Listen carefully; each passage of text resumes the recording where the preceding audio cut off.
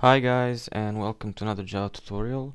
In this tutorial I will show you how to apply a grayscale image filter on images, so you will get the grayscale image version of the original one.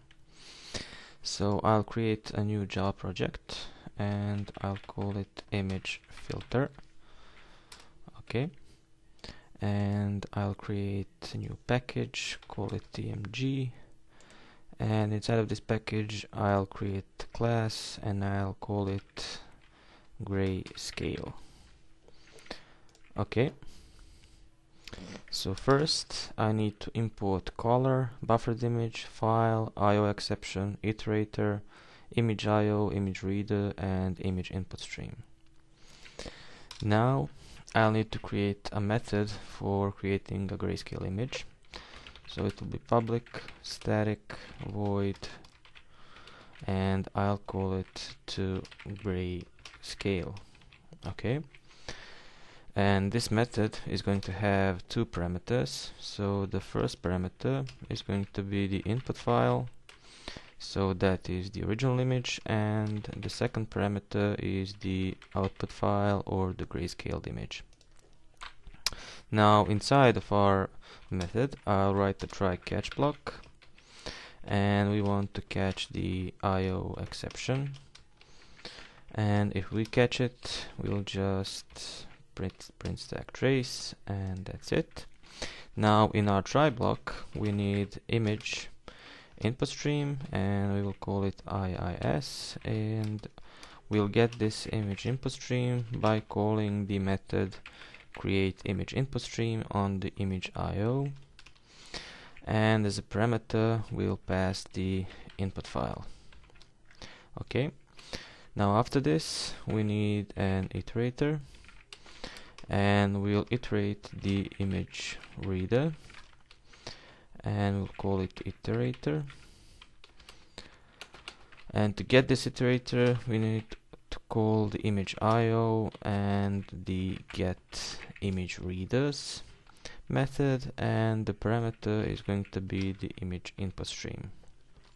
Now after this we need the image reader object, and we'll call it reader, and we'll get it by calling the next method on the iterator. So iterator.next, and now we'll get the image format. So string image format is reader.getFormatName, and now we get the image format.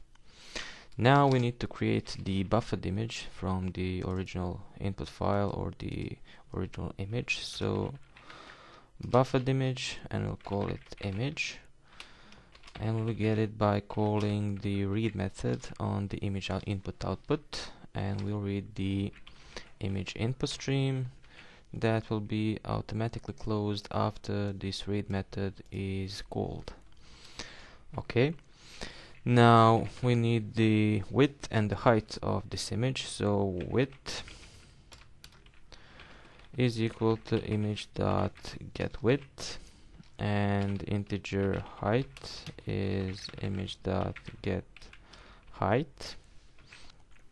And now we need again nested for loops. So for integer y is equal to 0,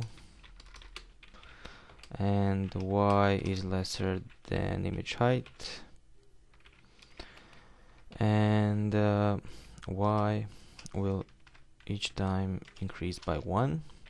Now we need again another for loop. So integer x is 0, x is lesser than the width of the image, and x++ to increase every time.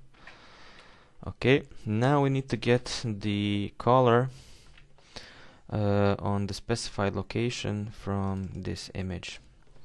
So we'll write color is a new color, and we'll get the color from the pixels on the x and y coordinates. So we need to call the image.getRgb on the coordinates of x and y. Now we need to transform this color into some shade of gray so we could get the grayscale image. So in order to do so, we first need to get the red color from this color. So, and we need to cast to the end first, and we'll call the color dot get red, and we need to multiply this by 0.2126. So this is actually the percentage of the red that will be in the shade of gray that we're going to create. That is actually 21%, or 0.2126, because this is the integers. Now we need green, and the process is the same. We can copy this, and instead of get red, we'll write get green, and the number is 7152. Okay, so it makes 71% of the shade of gray, this green color. And the last one is the blue, and we can paste this here and call the get blue, and the blue is has the least percent of the color in this shade of gray, so we'll call it is actually a 7%, I think, so 0.0722. Okay, now we need to sum these colors, so integer sum is equal to red plus green plus blue, and we need to create a new color, so color, and let's call it shade of gray is equal to new color, and we'll pass the sum as the red, green, and the blue.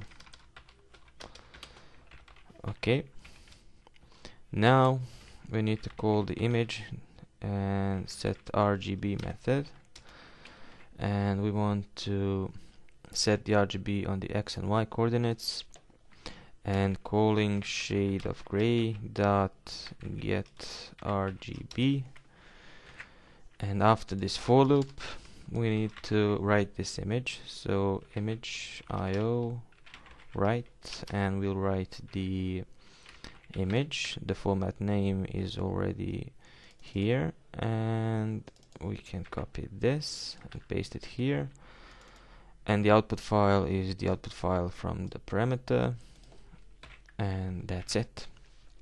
So this is the method for creating grayscale image. Now in order to test this, on my desktop I have this image, so as you can see java.jpg, and it is colored image, and I'll need a location of this image, so I'll go to properties and copy the location, and here I'm going to create a new class and I'll call it test, and we will have the main method in this class.